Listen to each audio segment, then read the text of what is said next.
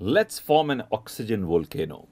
Take a slender cylindrical vessel, 3% hydrogen peroxide solution, which is used to disinfect wounds, some liquid soap, and some yeast.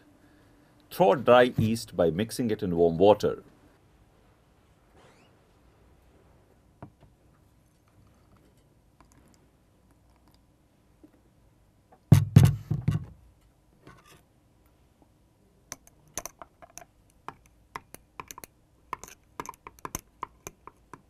Now, in a long, slender cylinder, put some hydrogen peroxide.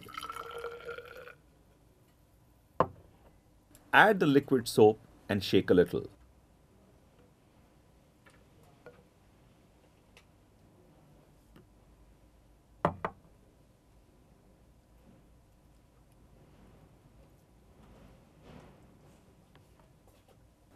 Now add yeast to this mixture.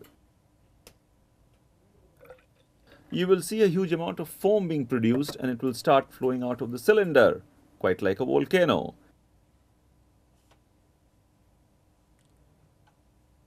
Now, yeast is a living cell which contains the enzyme catalase. Catalase breaks down hydrogen peroxide to release oxygen. Catalase speeds up the release of oxygen, which froths up the soap.